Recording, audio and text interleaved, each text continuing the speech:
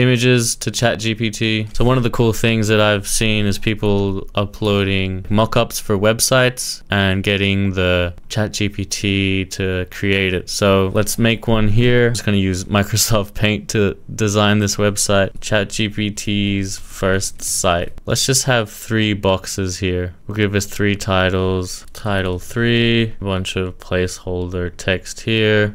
Okay, let's see if ChatGPT can turn this into a website. All right, so you just click this picture if you have it here, attach image, and then I'm gonna upload this and be like, turn this into website code. And then boom, it's gonna create this HTML code.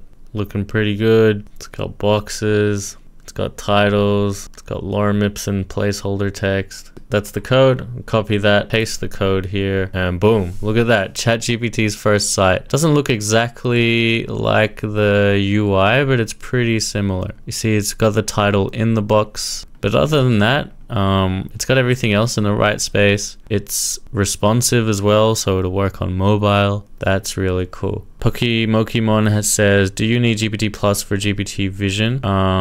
Yeah, I think you do. I don't think it works on the free version.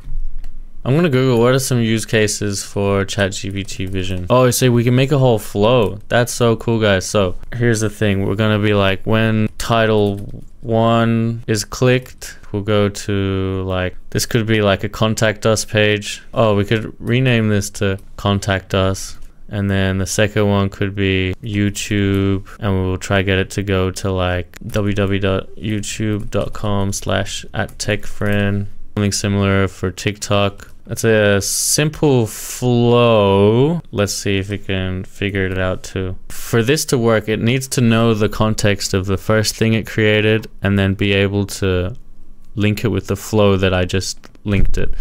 So I'm going to say rename title 1 to contact us, title 2 to YouTube, and title 3 to TikTok, and link them according to the diagram by creating a new contact us page and just linking to the relative social media links.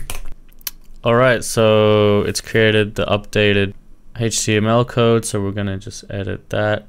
Okay, so this is the updated site. Contact us, YouTube, and TikTok. Oh, it added it all in the one thing. But the TikTok and YouTube links work. And it removed the lorem ipsum text. But I guess that's fair enough, because otherwise it would take way too many tokens. But yeah, that was really cool. Okay, let's see if we can copy Instagram UI. Just a basic profile page from Instagram. This one.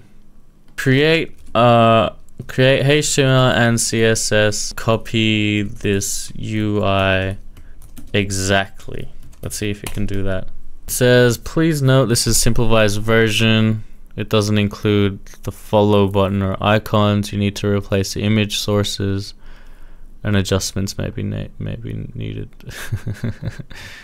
Oh boy. Okay, so it is very simplified. Let me find some sample images to just copy here, and we're gonna copy the post picture a bunch of times. See if it cascades properly. Refresh that. Okay, that looks a bit better. That's close to the Instagram UI, but not perfect. So, I mean, like, it's a pretty good starting point, I'll have to say. Yeah, that was ChatGPT Vision, guys.